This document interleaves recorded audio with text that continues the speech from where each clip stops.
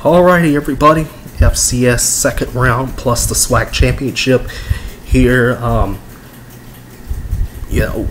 What a day of FCS football. Last 2 days. What a last 2 days of FCS football we got. We got mostly blowouts, but there were some thrillers. A couple of these games ended up being thrillers, and a couple that did not.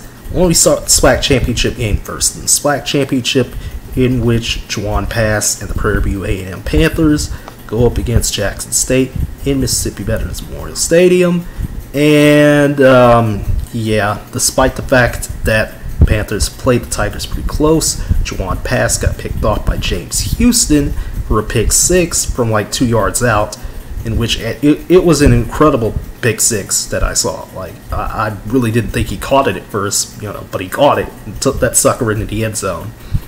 And Jackson State is going to the Celebration Bowl to take on South Carolina State in 2 weeks on ABC, because we can't have the FCS championship on ABC. We can have the Celebration Bowl on ABC. It's a two-way street when it comes to how ESPN treats the FCS. I mean, it just is what it is.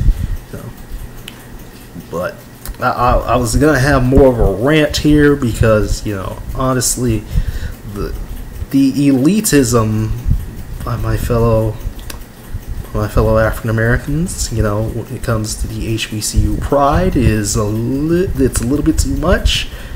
And I don't want it to come out as abrasive or anything like that, because again, you have people asking, why isn't Jackson State in the playoffs? And you know why. SWAC has had a championship game for over 20 years now. Why can't we get this through our thick skulls? SWAC has had a championship game for over 20 years. You can get a large bids in, not the champions themselves. The Celebration Bowl is there for a reason. Money. TV, on an actual television network, not ESPN News or something like that. Money, actual over-the-air television, which more people can see the game, and HBCU pride. It is what it is. So Jackson State, you better beat South Carolina State in 2 weeks, because if you don't, I'm going to laugh, because I said what I said in week 0, and if things, if all this smack talk by the SWAC goes completely wrong once again, I'm gonna laugh. I'm going to laugh. It is what it is. So why don't we get into the games from Friday for the second round? As we get past the SWAC championship, we'll talk more about the SWAC and the MEAC when it comes to the Celebration Bowl in 2 weeks.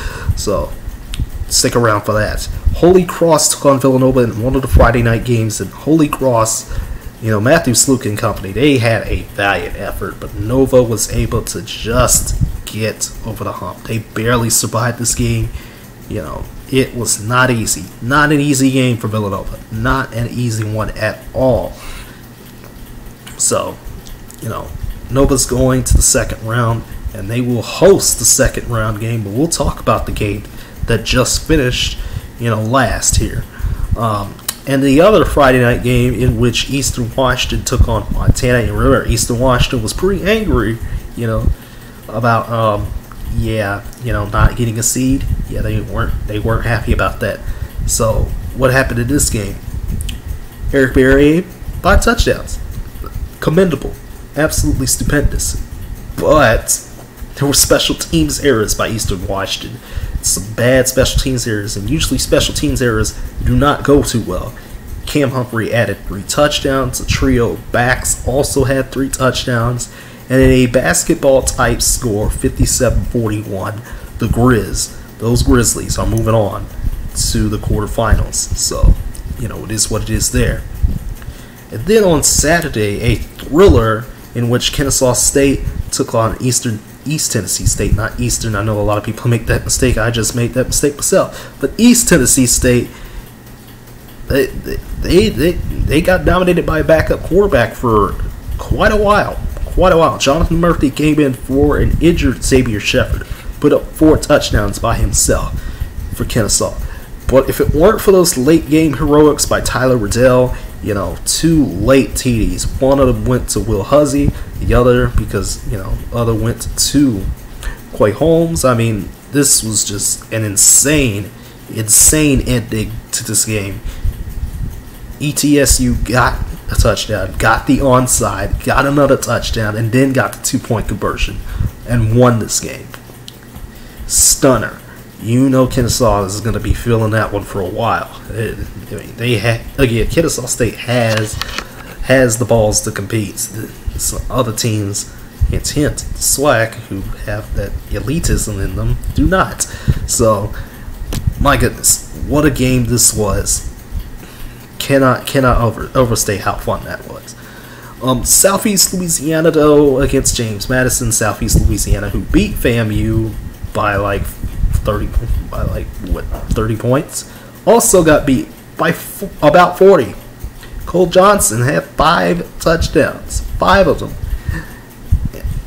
Diamante Tucker Dorsey, I hope I'm saying his first name correctly because I get names wrong all the time, but Tucker Dorsey picked off Cole Kelly twice. One of them was a pick 6. The other play he made was a strip sack fumble. 3 turnovers forced by this man. At JMU, of course they're going on to the quarterfinals. A lot of people picked them to go to the quarterfinals. They take care of business. Unfortunately for Sila's defense, they just couldn't stop them. They just couldn't stop the Dukes. Tough break there. Incarnate Word, Sam Houston. What a barn burner this was. Cam Ward had 5 touchdowns. I mean, this Sam Houston team barely hung on. They barely hung on. Eric Schmidt had 3 touchdowns. Ramon Jefferson, Noah Smith, they helped Sam Houston get over 300 yards rushing. Sam Houston just barely sneaks by Incarnate Word. You know Incarnate Word is going to be really angry about this result. They played their hearts out. They're losing. I believe they're losing one of their coaches. I believe they're losing their head coach to an offensive coordinator position, if I'm not mistaken. I forgot where. Yeah. Tough break there. Tough break. And then Southern Illinois, of course, they get blown out by North Dakota State. So obviously the rat poison, just like the rat poison that Nick Saban's called yummy. The rat poison for North Dakota State, that beat writers and stuff writing about all week about the game in the spring, that did not matter. 300 yards plus rushing for the Bison, taking care of business. They go to the quarterfinals easily. Montana State, oh boy, they didn't have to do that to Tennessee Martin, with Isaiah Ifanse and Tommy Mellett both running for over 100 yards. Both of these guys combined for 3 touchdowns. And Tennessee Martin, their defense, just could not hold up very well. They couldn't hold up. But Montana State's defense did. The Bobcats only allow 7 points. At Montana State, they're going to the quarterfinals.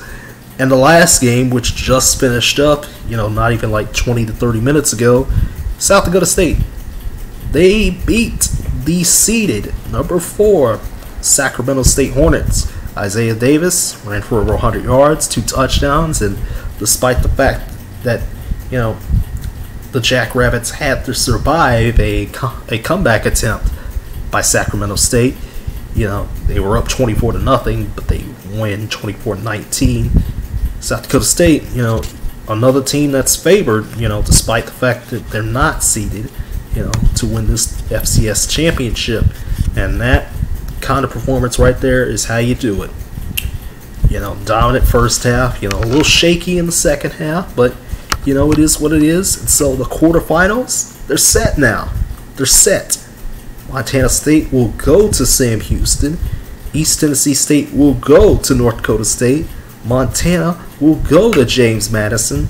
And South Dakota State will go to Villanova. So the quarterfinals are set. I'm excited because finally I get to actually see the games. I don't get to just, look at highlights and stuff like that. Yeah. What a day of college football. let's do this again. FCS quarterfinals, again, they'll be combined with the Army-Navy game video, so that they'll all 5 of these games will be together. So I cannot wait for Tuesday. I'll tell you all about what these 5 games will have entailed for them then, and I'll see you all in the morning in about less than 12 hours for the college football playoff, that stuff. Yeah. See you soon, everybody.